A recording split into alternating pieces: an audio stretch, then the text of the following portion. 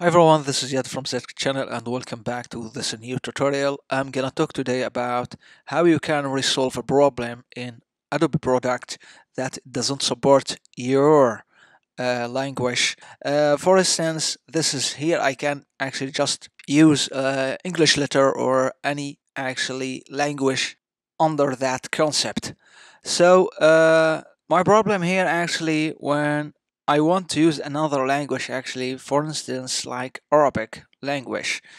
If I'm gonna like write something, it doesn't, because here default Adobe product doesn't support Arabic language. So you need actually to install or choose your file before you gonna install any Adobe product. So what we can do now, actually go to Adobe Creative Cloud, as you see here, and then come to this menu here, Preferences, and then you will see this one. Now, go to Creative Cloud, and then here choose your language or second language or any other language. For me, I need to install English support Arabic, then I can use Arabic. As you see here now, I cannot actually write a word in Arabic.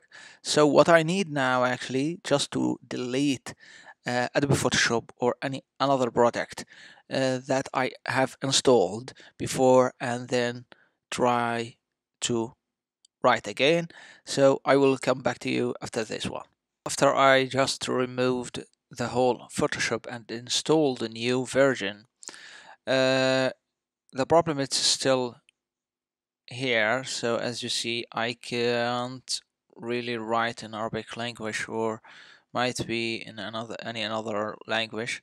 So go to preferences, then type, and here as you see here in this menu, click on Middle Eastern and South Asian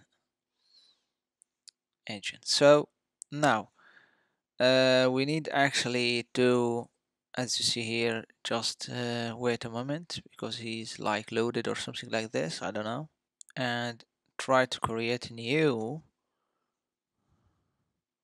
photo.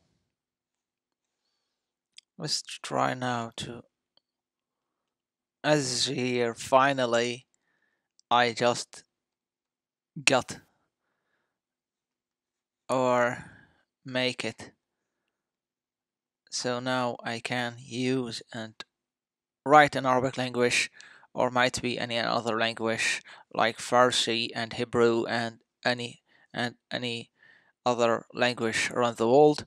So that's it guys, thanks a lot for watching. Feel free to go back and see the previous video.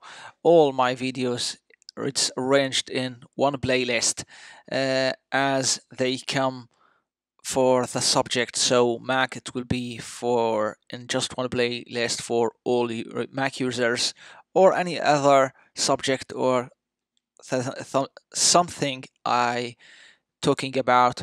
Of course, stay tuned for all the time new videos. And if you like my video, please give a like, share, subscribe, and see you of course with a new video. So stay tuned. Peace.